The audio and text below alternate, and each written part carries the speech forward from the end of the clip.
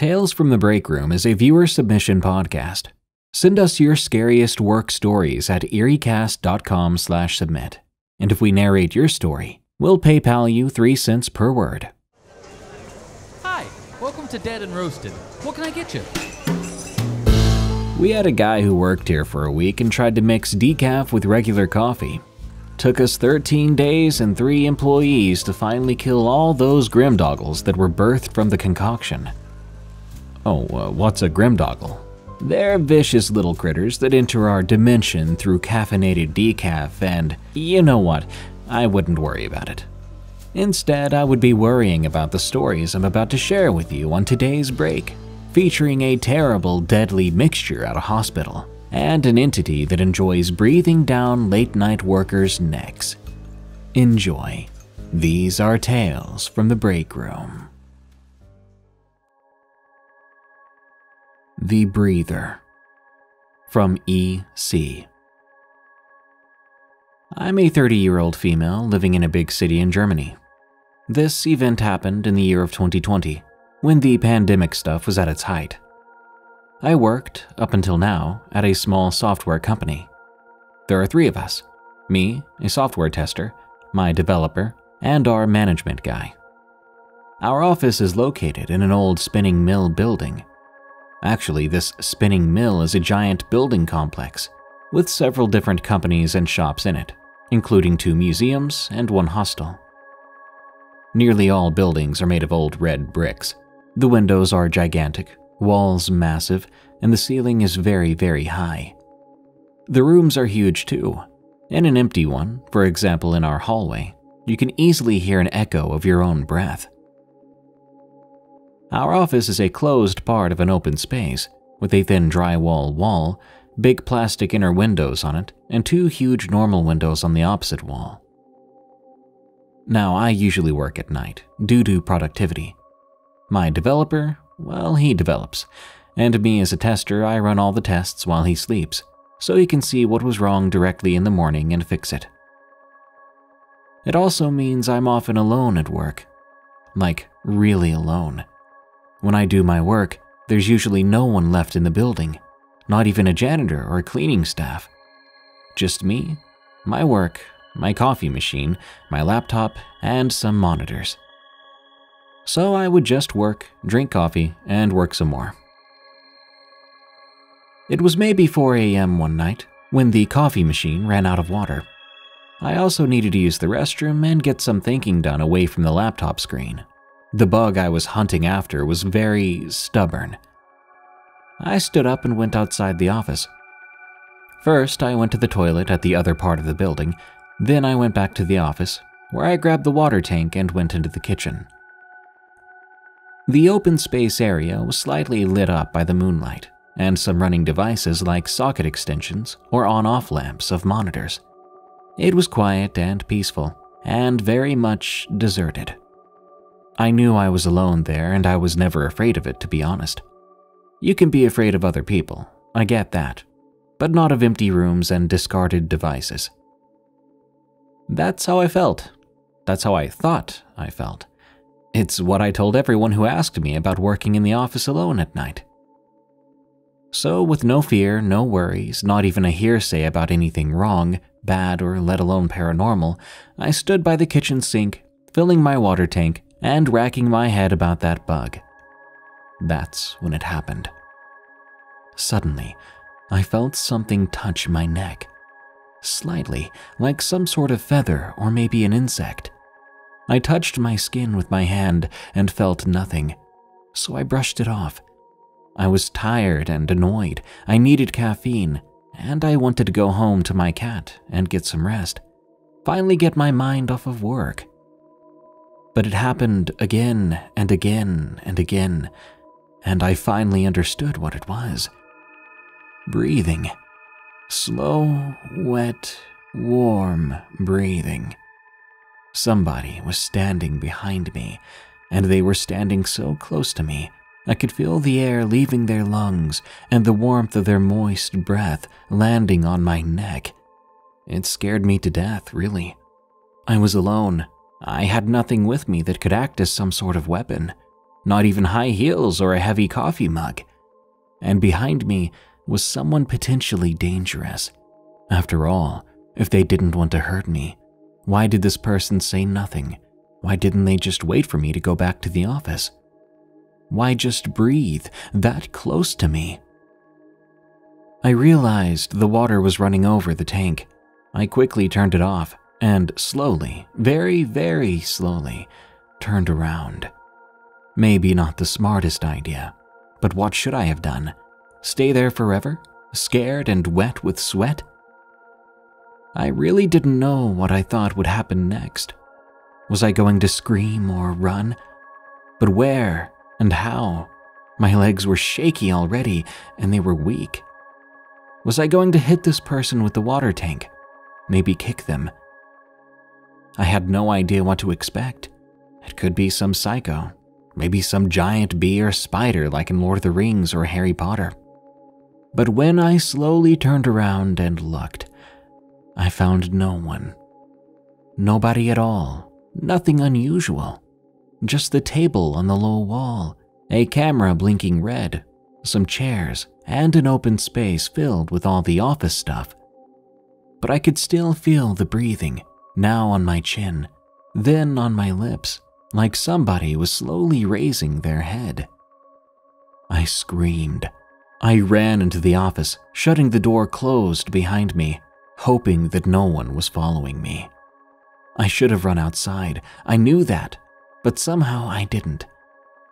With my luck, I was quick enough to leave this thing outside my office, but I heard it standing outside still breathing. And now I could actually see it, standing outside the inner window, a round cloudy blur appearing on the transparent plastic before disappearing. But then it would appear and disappear again and again. This happened for more than 3 hours, without any break or movement to another spot. At 7 a.m., when the cleaning lady arrived, I was sleeping near the heater on the floor. I have no idea how I managed to fall asleep. After that, I never stayed there alone again. Never. I still work at night, but I do so at home and with all the lights on. Work hang-ups. From Life is Too Scary. I work at a small warehouse.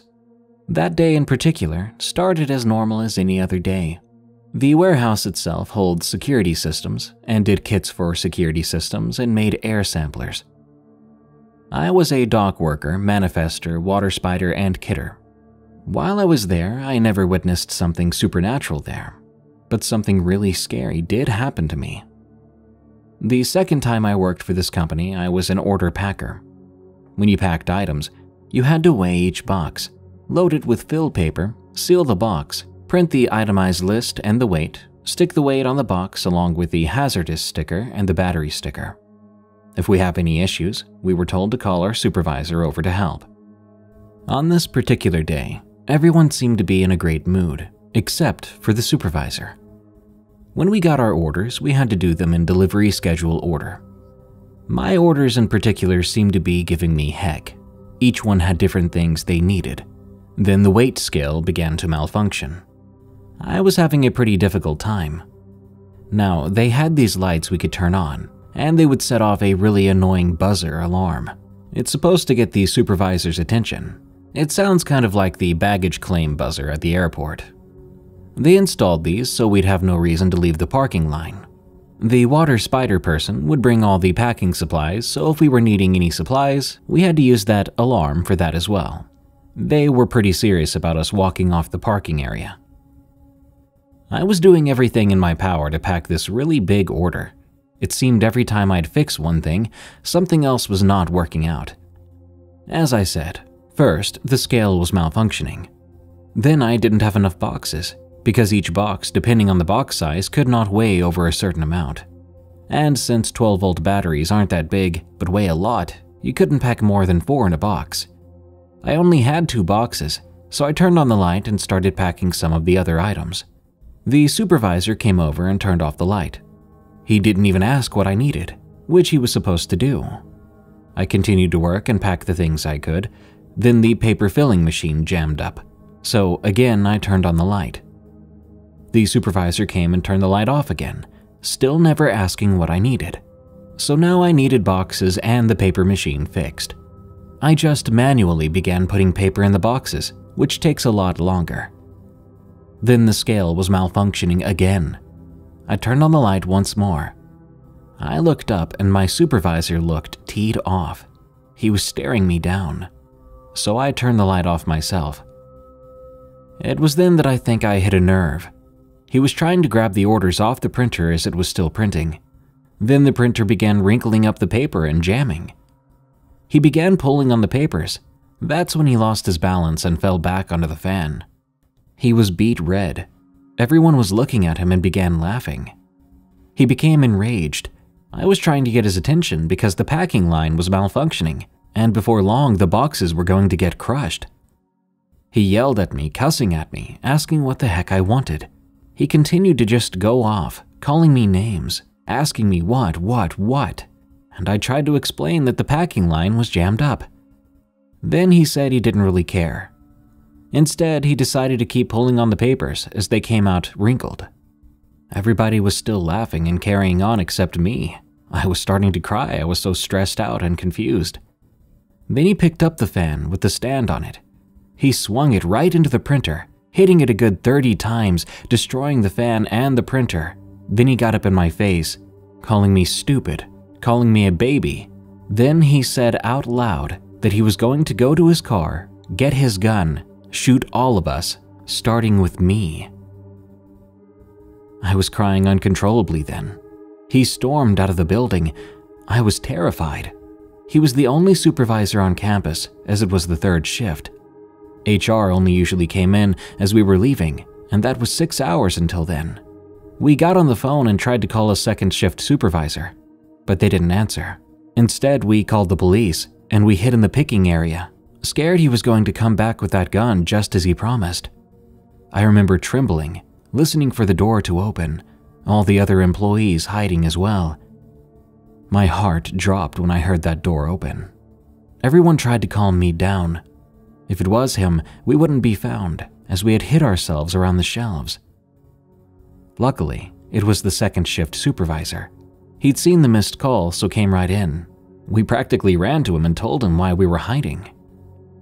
He was apologetic and told us all to go home. He said he would take care of it. When he saw me shaking, more terrified than the others, he asked me why I was taking it so personally. I explained to him that he had pointed me out personally, telling me that I'd be the first person he shot. At the same time, the police finally arrived. I'm just glad the man left and didn't actually come back with a gun. I really felt if I ever ran into him again, he would try to hurt me. He got fired after this incident due to his violent behavior and threats. The police asked if I wanted to press charges. I said not at this time, because I didn't want to pursue someone who chose to walk away. That was honestly the most scared I've ever been at that point in my life.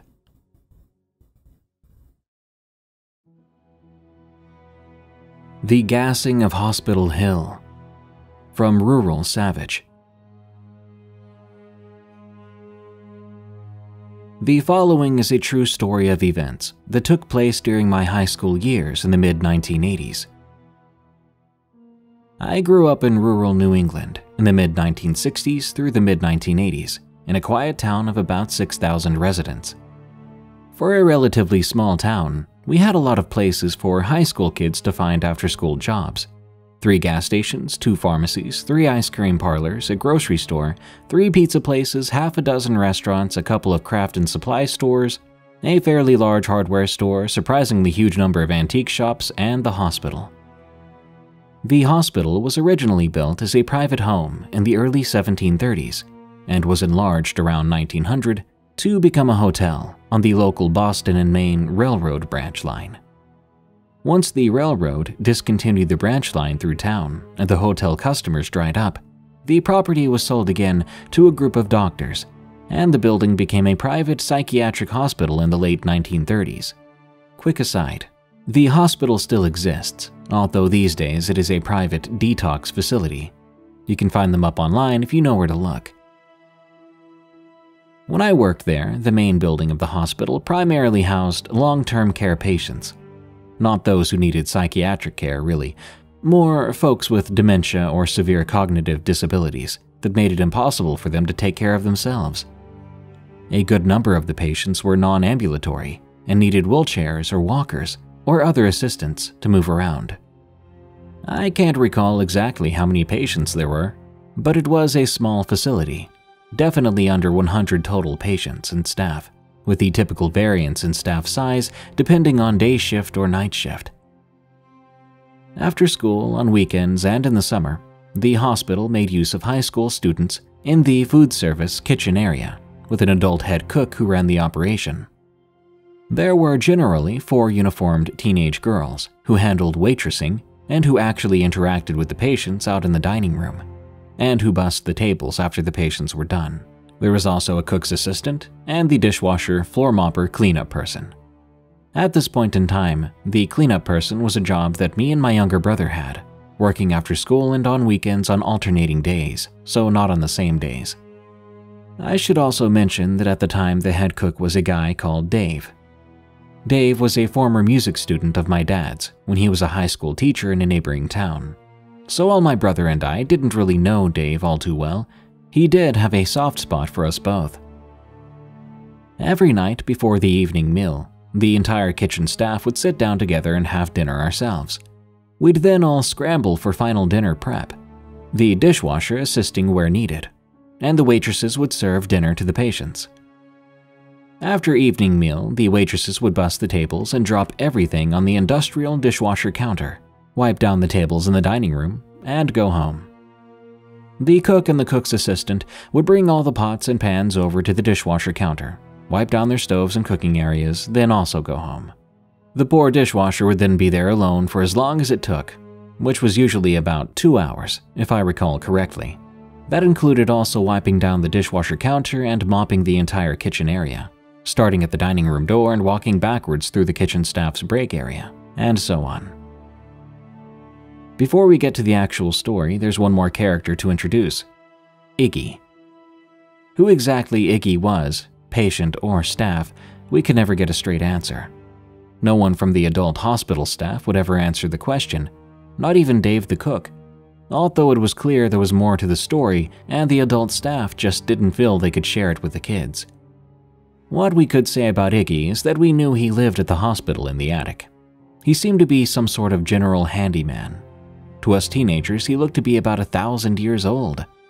He had the unmistakable odor of someone who likely hadn't bathed in a decade, and he took great pains to be sure he was at kitchen staff dinner time every night, right on time, during which he would ogle the teenage waitresses and grumble incoherently while gumming his meal in his completely toothless mouth. So, anyway, the night of the event started like any other. We all had dinner with Iggy leering at the girls as always. The waitresses served the patients and bussed the tables, putting everything on the dishwasher counter. Dave and his assistant cleaned up their cook areas and brought over all the pots and pans, and they all went home. As the cleanup guy and dishwasher, I started in on the dishes, scrubbing the pots and pans, and I had everything done and put away in good time.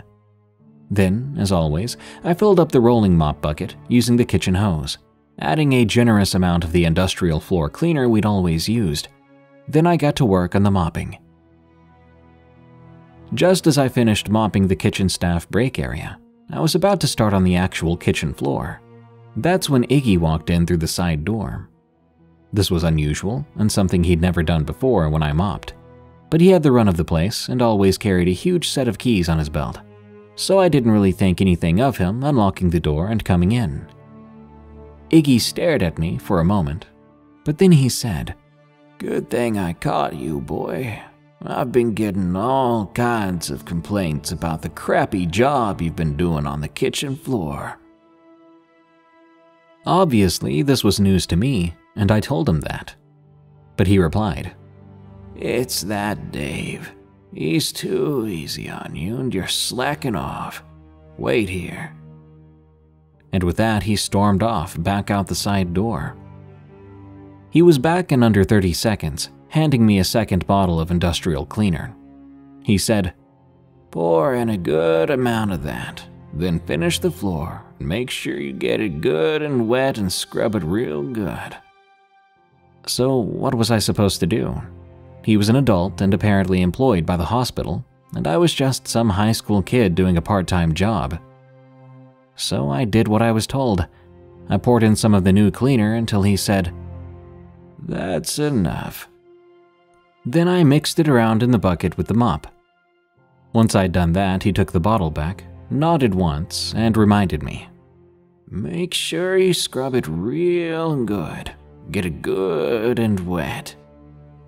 He then exited again out the side door, back into the hospital corridor. So at that point, I did what I was trained to do. I mopped the kitchen floor as I'd done dozens of times before, always walking backwards towards the kitchen door, which was currently propped open to let some air in, as the kitchen didn't have air conditioning and could be stifling in warm weather. I noticed then that the mix I was putting on the floor was a slightly different color than normal, but I didn't notice anything else. I finished the job, dumped the mop water outside, put away the mop and bucket, locked up the kitchen door, and got on my bike, making my way home on the other side of town. At that point, it was 8 p.m. and everything was wrapped up. Due to a number of appointments, both my brother and I would be off from the hospital for the next few days, and one of the adult daytime staff was assigned to provide dishwasher coverage while we were away. After about 4 days, I ended up being the first of us to work again. I rode my bike to the hospital that evening to clean up from the dinner mill shift. On arrival, I was immediately grabbed by the arm and hauled outside by Dave, who looked me in the face and yelled, "What the hell did you do?" Obviously, I had no idea what he was talking about, so I told him that. He asked me to describe my last work shift. I told him the same story I've described here. As understanding dawned, I saw his eyes shift and then go real sad. He then said to me very quietly, "Never take anything from Iggy. Make sure your brother knows this too." He then told me what happened. Apparently, at 2 a.m. that night, a passing hospital staffer had smelled something unusual coming from the kitchen. They got security to unlock the side door. They were both then assaulted by a noxious cloud of chemicals that burned their eyes and noses. Fearing the worst, they pulled the fire alarm, which caused an immediate evacuation of the building, forcing all patients and staff out into the night, while the fire department swarmed all over the building trying to figure out what was wrong.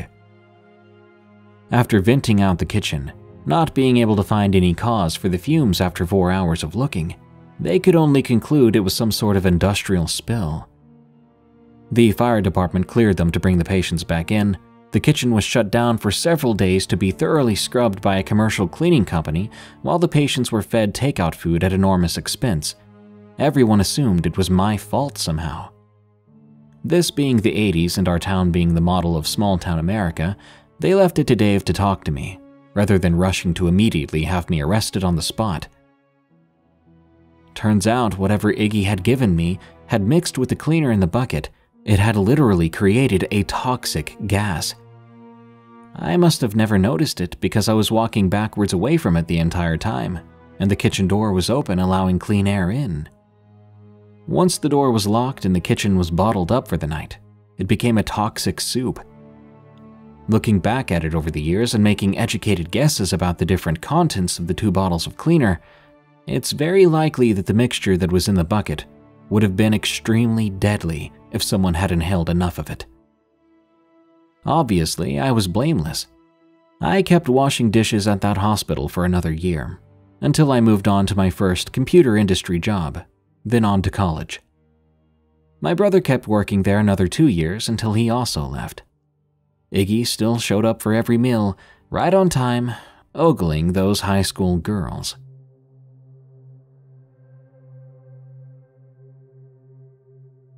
Creepy men on dirt roads.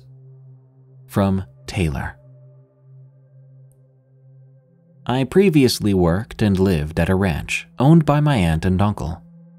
At the time this happened, my cousin had come to visit for the weekend, and wanting to have a few drinks that night, we decided to drive to the nearest town, which is about 40 minutes away, to pick some up.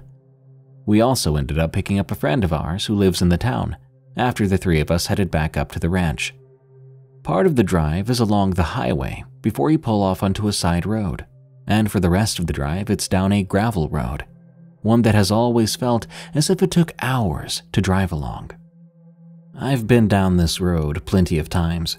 I'm very familiar with the road and most of the people that live along it, but I'm still pretty new to driving and only drive alone when I absolutely have to.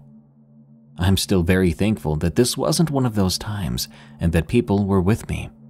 It terrifies me to think about what could have happened that evening had I been driving alone.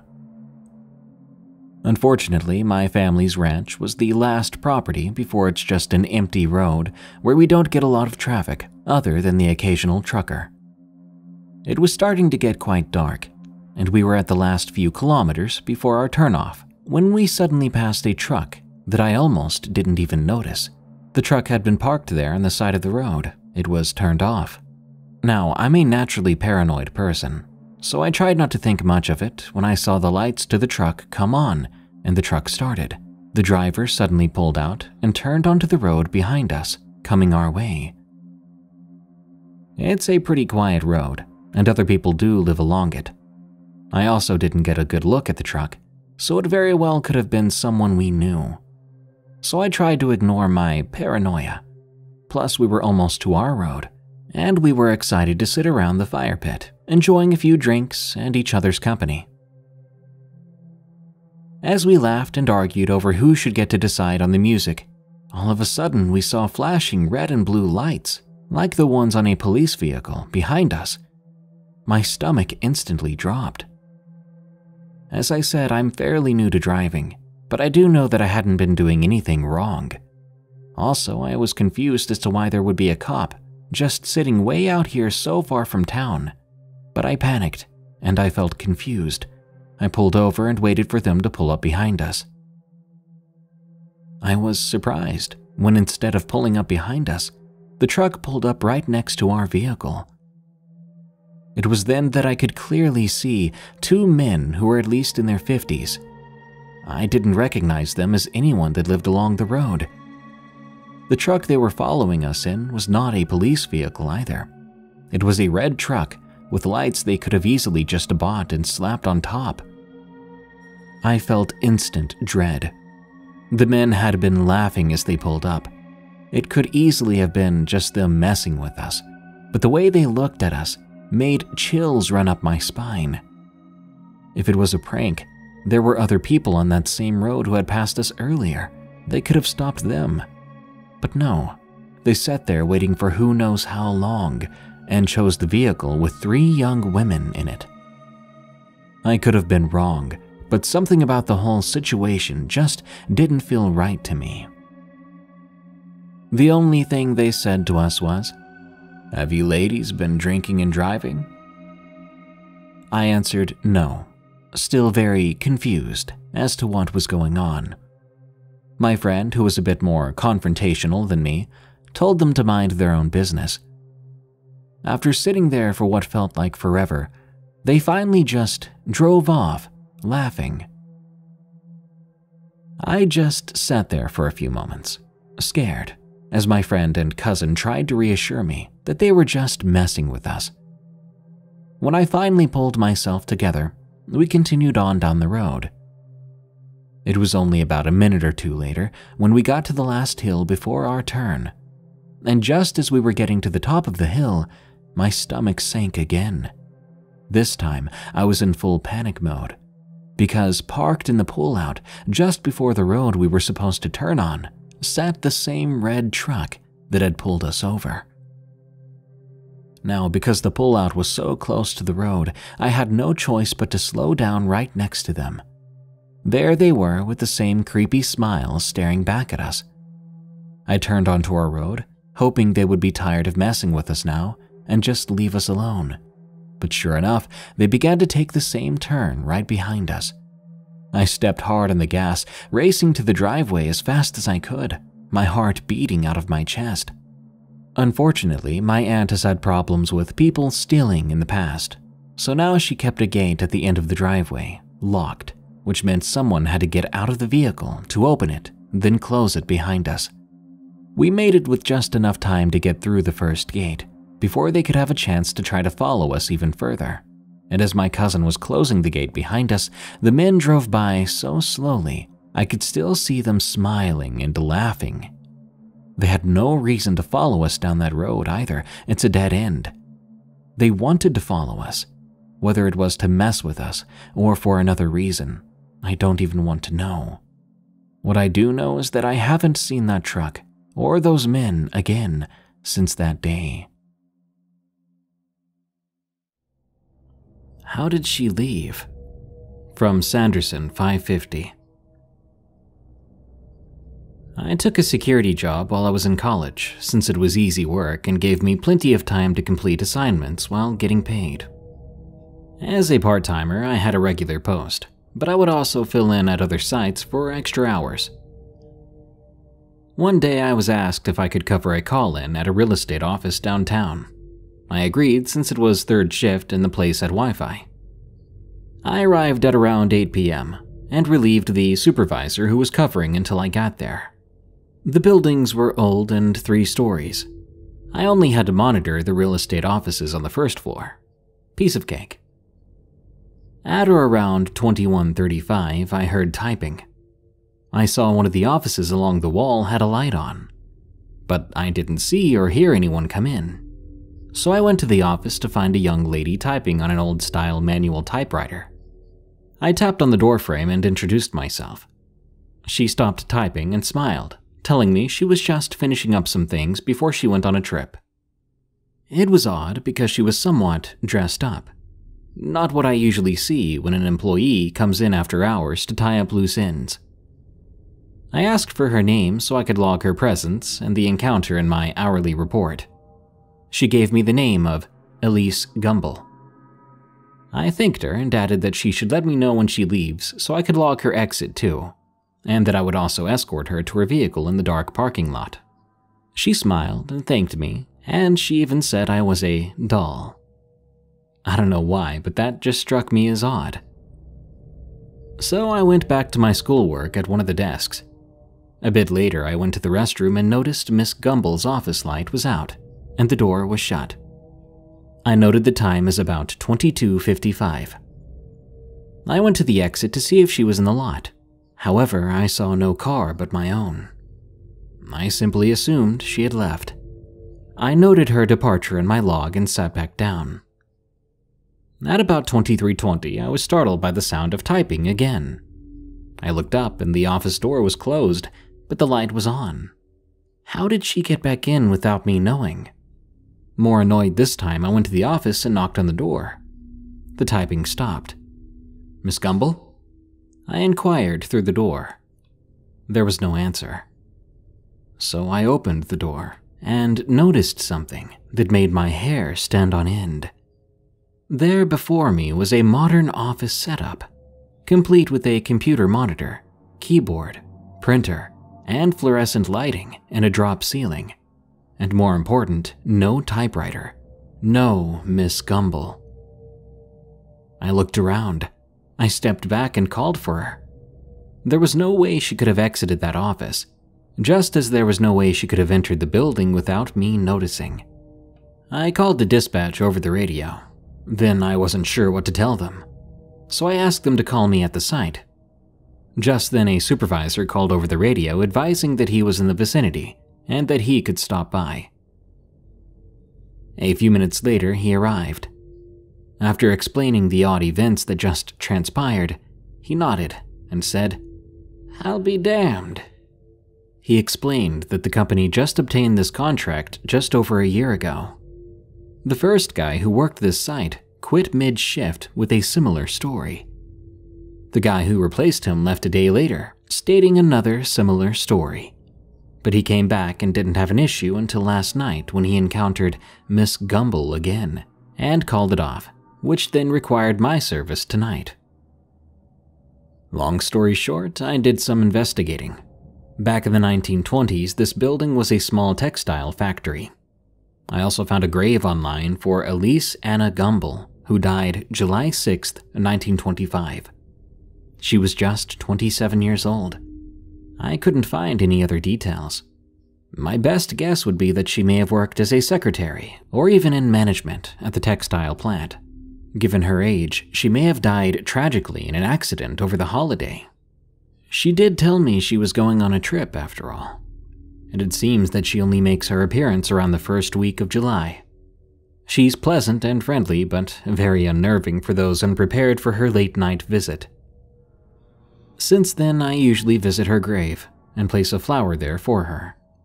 I let her know that if I ever worked that location again, she's always welcome to visit. But since then, I graduated, and I found a career, and I never saw her again. Tag Ripper Tom, from Archer. About a decade ago, I was a young, newly married woman whose husband was away on deployment. During the time, I lived alone, so in order to make the days and months go by faster, I took on more shifts at my job and just worked as much as I could to stay busy. While working in a big department store, it wasn't difficult to find extra shifts. Every day, there was at least one person that called in sick or simply didn't show up. After a few months of filling in around the store, I made the move to a completely different department when a better position opened up. While I did enjoy my old team, our team leader was a walking disaster, and I just couldn't stand them anymore. They were the kind of boss that would criticize how we completed store tasks, like printing and signing merchandise, while not knowing how to operate the program that printed out our signs in the first place. When I began working in the men's department, I was really happy with the change. My old boss was way on the other side of the store, and my new department was close to the mall entrance. So when we had customer appreciation events, like handing out candy during Halloween or balloon making during the 4th of July, I was close to the excitement. Overall, my experience working with the customers in this department was more pleasant, not to mention easier than any other department I'd been in. So if someone was looking for a dress shirt for a wedding, I would pick out a few nice examples that were less formal, and even some trouser options that would complete the look. Living on Oahu, a lot of people attend events that require aloha attire. I think if you aren't used to navigating the bright and strange world of Hawaiian shirts, it can be intimidating and overwhelming. Another situation I enjoyed helping with was when families were shopping for a funeral in order to dress the deceased loved one. Sure, that sounds weird to hear. It sounds strange when I say it out loud. But there's something really rewarding in being able to help someone find a complete outfit to dress their dearly departed in. I remember one customer. She was an older woman who had mobility issues, so I had her sit by the cashier station and describe to me what she was looking for and what sizes she needed. I brought different options to her, and in the end, she quickly decided on a charcoal suit with a deep blue dress shirt, navy socks, and navy underwear. I'll never forget how thankful she was that everything was so fast and simple. Along with all the great customers, though, there was a handful of terrible ones. I think every store has their own set of terrible customers. The difference comes down to how the stores themselves choose to handle them. This customer, who I'll call Tom, was one of those cases where if the upper management or even loss prevention store security had stepped in sooner to handle him, I don't think he would have had the chance to harass almost all the women in the store. The first time I met Tom was in the suit section of our department. He was looking through a rack of clearance dress pants and asked for some assistance with finding his size. During the interaction, he told me that he was homeless and that he was looking for a nice shirt and slacks to go on job interviews in. Tom was a very tall and broad man in his late 50s, so I knew the size he was looking for was in a different area, the big and tall section. After we got there, he was able to find 2 pairs of dress slacks and a few shirts that were all on clearance. Tom was really happy with his purchase, and I felt good about being able to help another customer. When he was leaving, Tom said that I was the best, and that he'd look for me every time he needed help. He said it in such a positive manner that I didn't find it strange. It didn't feel strange or creepy at the time, just positive. About a week later, I saw a sticky note with Tom's name and phone number on the bulletin board we keep in the back. It wasn't unusual to take customers' phone numbers in order to call them back when we got a specific item back in stock. I asked the department manager about the note, and she said that Tom came in during the week looking for me, but she ended up helping him for over an hour with dress slacks and shirts again. When I told her about the last purchase I helped him with, we just figured maybe he got the job he interviewed for, and he was now buying extra dress clothes since he knew they were on sale. I didn't think much about it until that weekend. On Sundays, I usually came in early to change all the signs in our department. This shift was special because it was 6 a.m. to 10 a.m. We got to leave early, but had to clock in 3 hours before the store opened, and work without air conditioner. Around 9 a.m. when the store opened, I was double-checking my signs when I noticed Tom walking in my direction. We made small talk for a few minutes until he asked me if there was anything new on clearance. I pointed him in the direction of some plain, single-color, short-sleeved t-shirts that had been reduced a second time. The brand was probably getting rid of that type of shirt because they'd gone down to about $3 each. Tom seemed really happy with this and went through each color looking for his size. With only about 10 minutes left before I was able to clock out, I escorted Tom to the cash register and proceeded to check him out.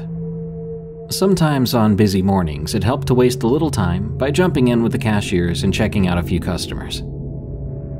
While I was scanning his shirts, Tom asked if I could double bag the shirts.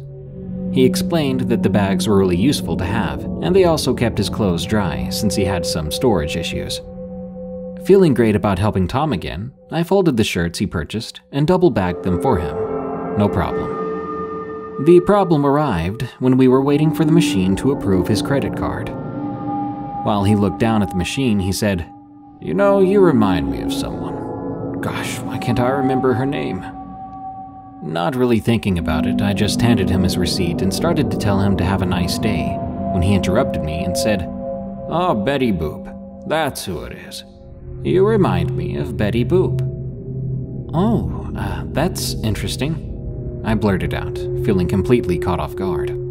"Yeah, did you know she was a sex symbol in the 30s?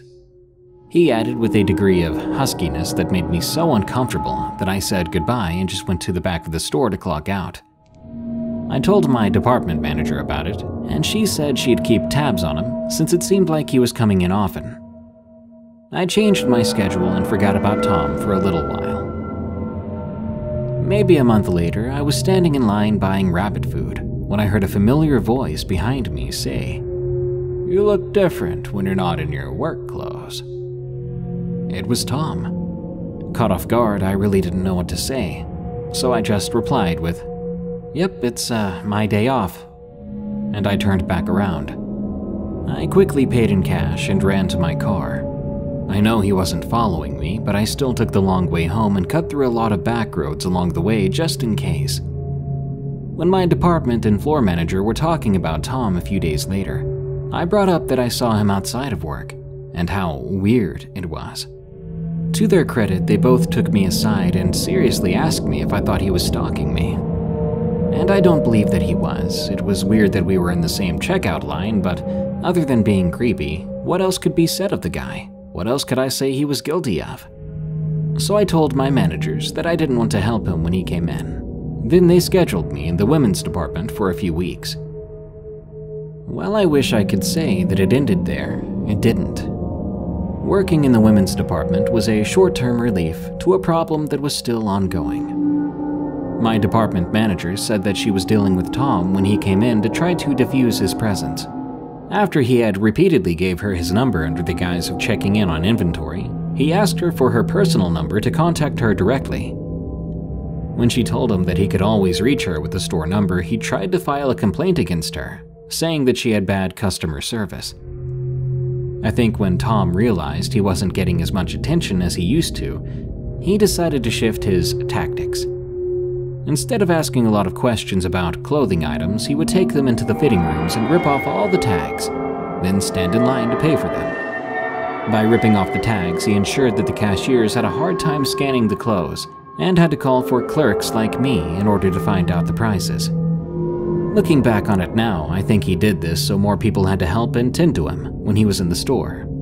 In one incident, when I was back working on the men's side, I had to price check a few belts that Tom was trying to purchase. Not wanting to go there in person, I called the cashier over the phone. She said that she had a customer with 4 belts and no tags, and that the customer said they're all on clearance.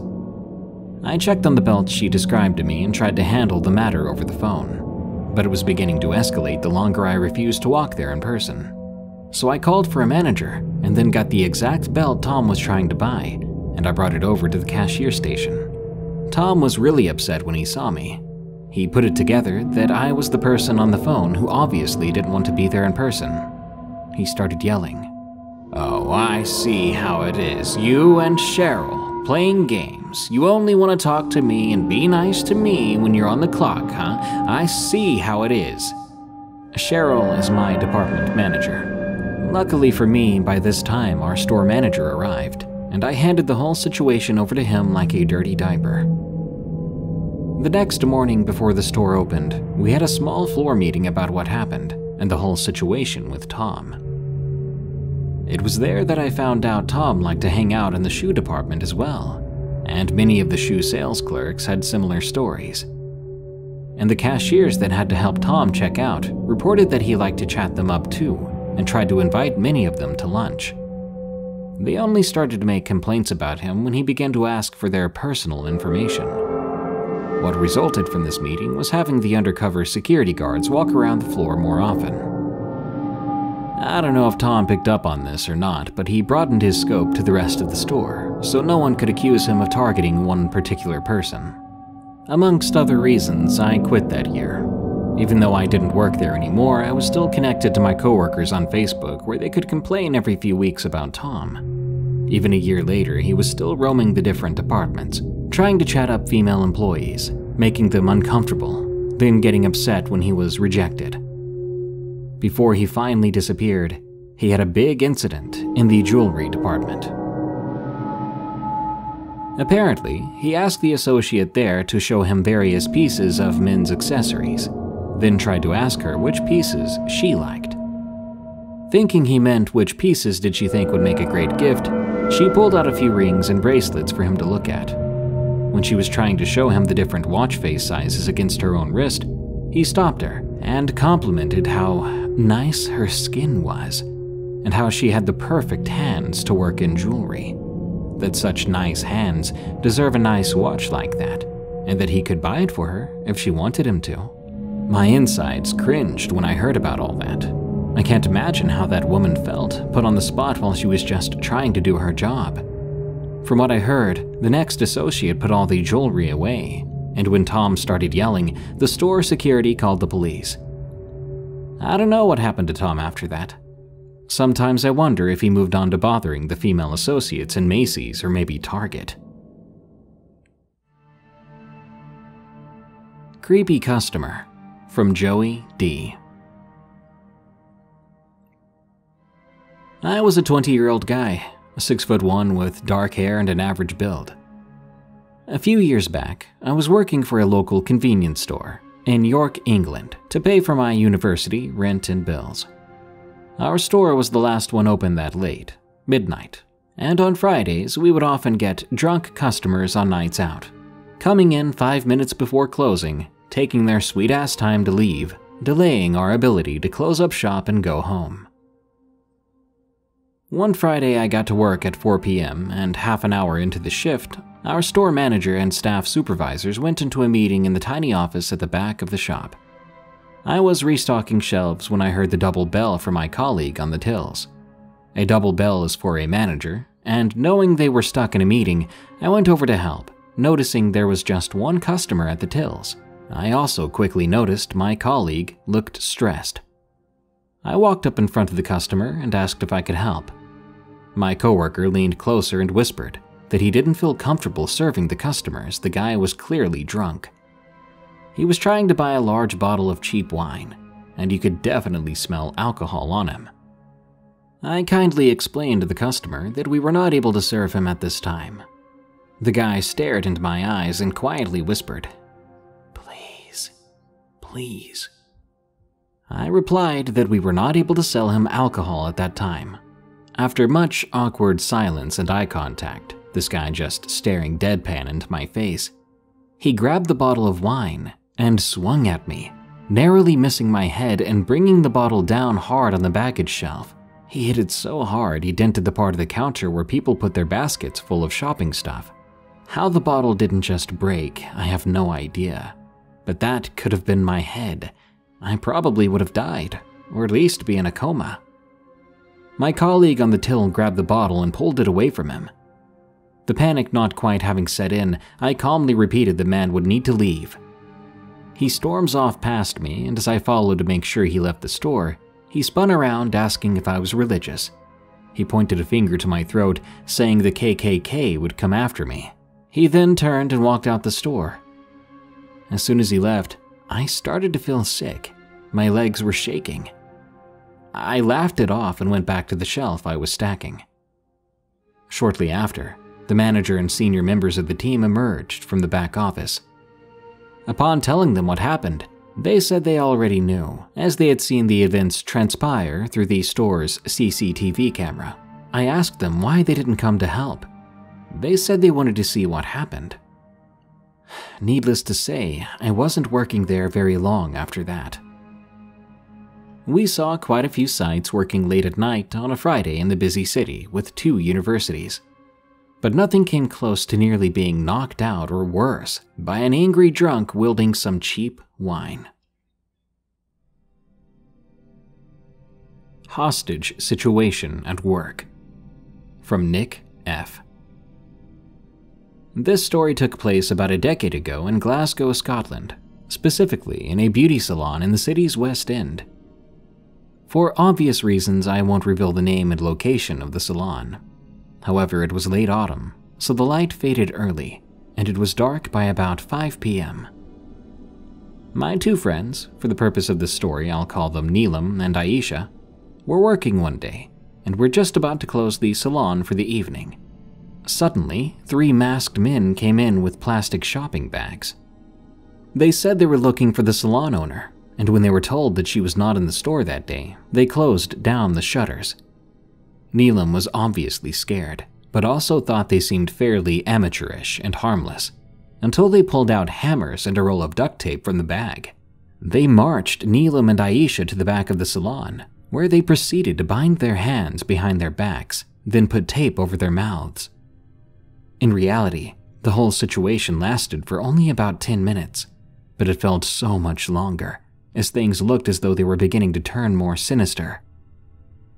The men began smashing some of the inside of the store, using their hammers to break the cash register and also the phone. For whatever reason, they didn't actually steal anything.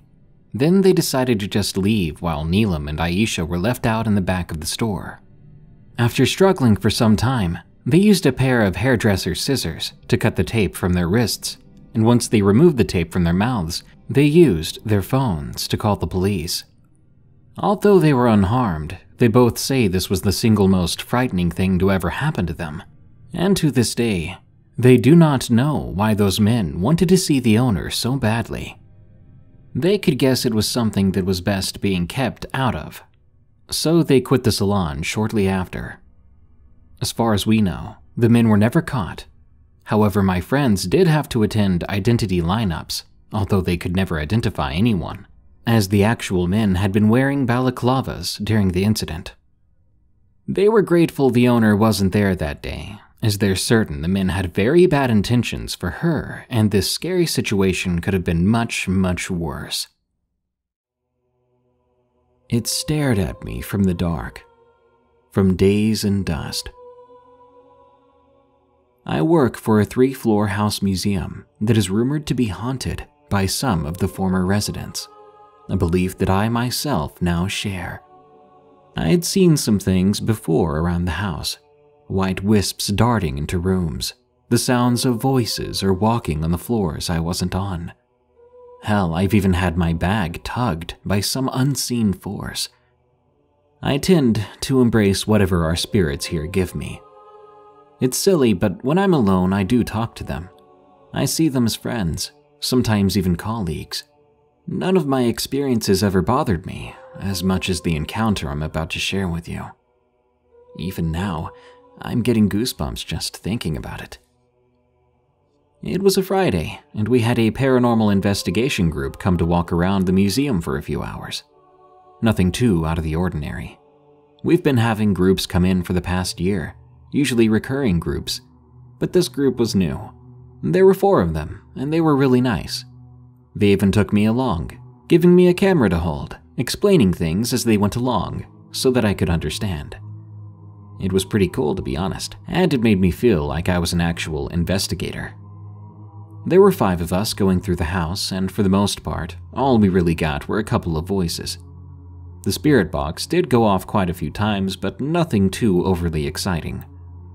This wasn't beyond the usual. A lot of the evidence other groups tended to get were voices. But you could tell these guys were a little disappointed. After a few hours, we headed up to the 3rd floor to investigate there. The lead investigator, Dave, asked me if I could shut off all the lights. He explained they wanted to do an experiment. He wanted us to sit in the dark and see, once our eyes were adjusted, if we could get anything to interact with us.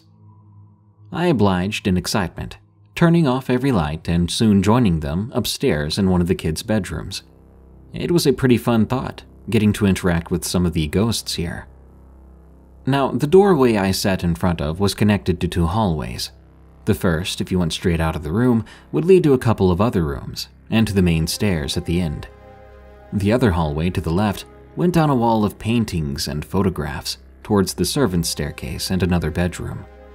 All the window shutters were closed on this floor, so it was pitch black. The only light was the occasional flicker of the fire alarm that would briefly light up the ceiling of the hallway.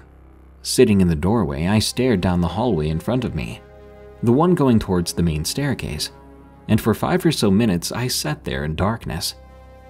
Eventually, someone from the group behind me started to comment on seeing a woman in white down the hallway, something that I just didn't see. I started to get annoyed after a while, thinking they were just messing with me. After a few moments, though, after squinting in the dark in front of me, I feel the sudden overwhelming urge that I'm being watched. I turn my head briefly towards the hallway to my left, and I stare there for a moment, seeing nothing but inky blackness. I went to move my head, thinking I was fooling myself, when I realized something. I watched as the fire alarm light blinked, and instead of seeing the portraits on the wall, all I see is a giant black mass. My stomach dropped when I saw it, especially at how massive this shadow seemed to be. The ceiling on this floor is about 10 feet tall, so this shadow had to be at least 7 or 8 feet tall. It barely reached the top of our painting exhibit racks, which are a little over 8 feet tall, I think. It stood maybe 5 feet away from me, just staring. I couldn't see any features of it, but I could just feel its eyes on me.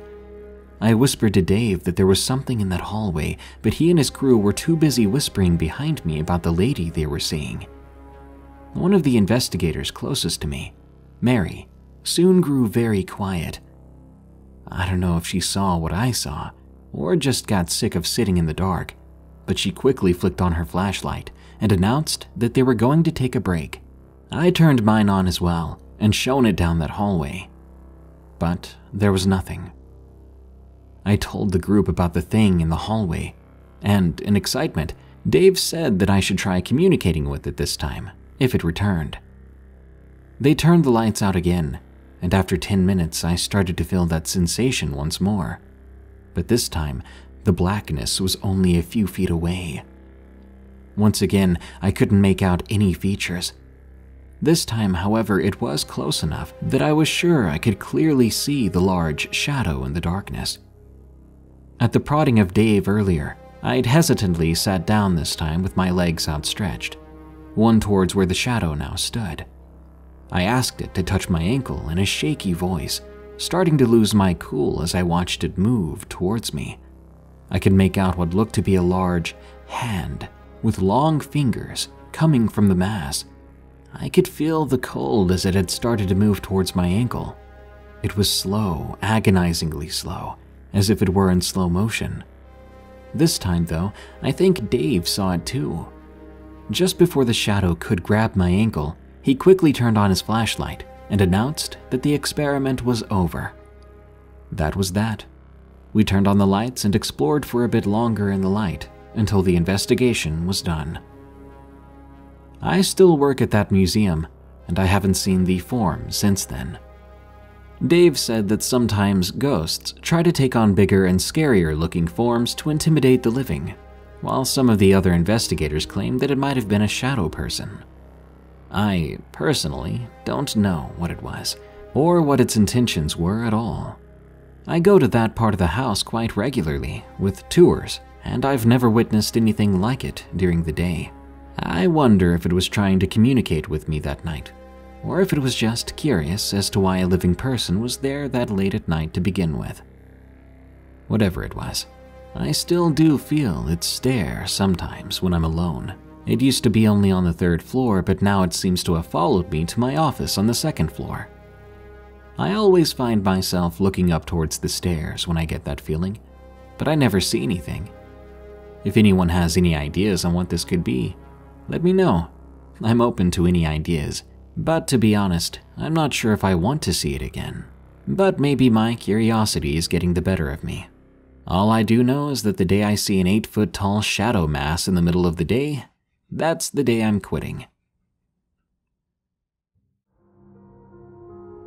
Spark and I saw hell. From Matthew. I live on the border of Virginia and West Virginia. It's a beautiful place here in the Blue Ridge Mountains. I started working for a tree clearing service. We had to go up to West Virginia and clear out a hillside for a gas line they were installing.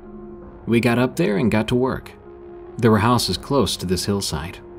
After laying down a few trees, we got to one we were worried might hit a house, so we decided to use a tool called a come-along to pull it in the direction we wanted it to fall. We hooked up 2 of them to 2 different trees, running ropes up to the tree. I had never done this before, so all I was told was when it fell loose in my hands to step back from the come-along. My rope was run through another tree. As I started to crank, the man in the bucket truck began to cut the tree, and when I felt it get loose, I stepped back. Well, with that rope through the other tree, when the tree fell, it yanked that come-along up in the air, and it hit me right in my jaw. It threw me about 5 feet in the air, and I came down on my head. I was severely dazed. It took me a minute to get control of my body again. I had a severe concussion. Finally, when I sat up, I could tell half my face had been crushed in, and I was severely bleeding. I stayed calm, but the other guys around me began to panic. They had never been in a situation like this. I just kept saying I needed to get to the hospital as I kept spitting out blood. Finally, I got the boss to take me down to the hospital after he found a towel so I didn't get blood all over the truck. We made it to the hospital, and I was immediately taken in, every doctor and nurse working on me. I had them call my girlfriend because she was the closest to the hospital. When she made it there, I was barely hanging on because of all the blood loss. I had cut an artery in my face, and my jaw had been completely shattered. They were going to med-flight me out and put me under to slow the blood loss. Then my girlfriend asked how long I would be asleep for. Maybe just a few hours? The doctor replied, probably a few days. That's when I started freaking out, truly realizing how close to death I was. But they put me under, and they put me on a ventilator. They med-flighted me out to Roanoke for emergency surgery to stop the bleeding.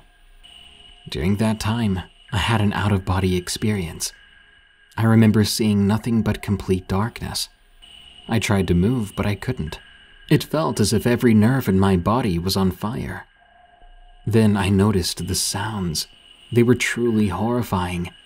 The pain, the torture, the endless suffering I heard around me was like nothing Hollywood has ever come up with. Then I felt this presence coming towards me. I could feel the hate and maliciousness coming from it. I just wanted to run, but I couldn't do a thing. I began to think this was my fate, that in life I had been a terrible person, and I began to ask for forgiveness. As I did that, a beautiful white light started to shine in front of me. In that light stood a man. I couldn't see his face, but I could see he was wearing white clothes. He reached out his hand towards me, and with everything in me, I reached out for his hand, grabbing it. At the same time, something grabbed my ankle. That's when I woke back up, still hooked to everything, still on the ventilator. My girlfriend was in the room. She was so happy to see my eyes open, to know that I was going to make it. The hospital staff were freaking out, afraid I was going to start pulling things out of me. I was just happy to be alive, to be honest. They put me back under and did the second surgery to restructure my jaw. I was in the hospital for a couple of weeks and had a while to recover, but I can only say the place I saw was down under, and I was saved by a righteous man. After these events, I seem to have more abnormal things happen to me, and to this day, I'm just happy I didn't stay in that place. Tales from the Break Room is a viewer-submitted podcast featuring allegedly true scary stories that happened on the way to, on the way from, or at work. If you want your story to be narrated on the show, send it to us at eriecast.com/submit. As of April 14th, we're paying 3 cents per word for stories that are approved and make it onto the show. Submission does not guarantee approval or payment.